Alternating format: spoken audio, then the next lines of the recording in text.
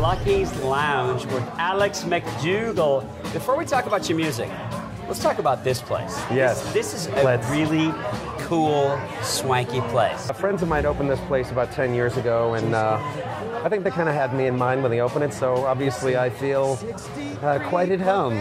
Okay, so it's dark, very sinister. It's dark and very sinister, much Great like food. myself.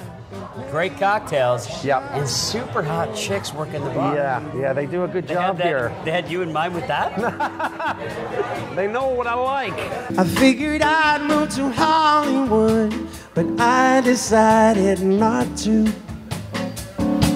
I thought that it might do me good, but I decided not to.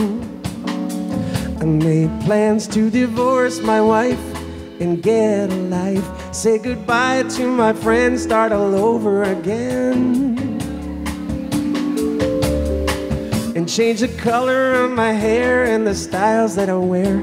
Incessantly refer to myself in the third person.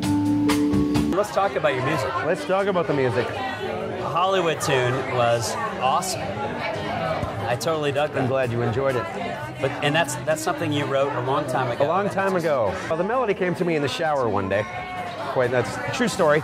And then we needed a fourth tune, and I was hanging out in the studio one day, and I started singing and playing that tune, and the producer was like, "What's that? I really like that."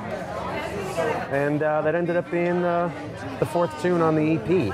Ironically enough, that's the one everyone really likes. Maybe have a cameo in my favorite show with David Hasselhoff and Pamela Anderson Lee. I figured I'd move to Hollywood, but I decided not to. I thought that it might do me good, but I decided not to. Let's talk about the Boston music scene. A lot of great bands have come out of Boston over the years. Aerosmith, Jay Giles, Boston. Let's not forget about Billy Squire. Forget it. Perhaps, I don't know.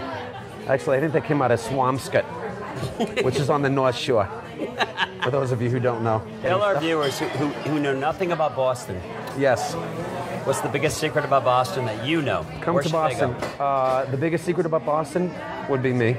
I don't know. I mean, this place. Come to Lucky's Lounge. This place is great. Great food, great people, great music. I think I might as well stick around and keep my feet on the ground and my head out of the sand out there in La La Land.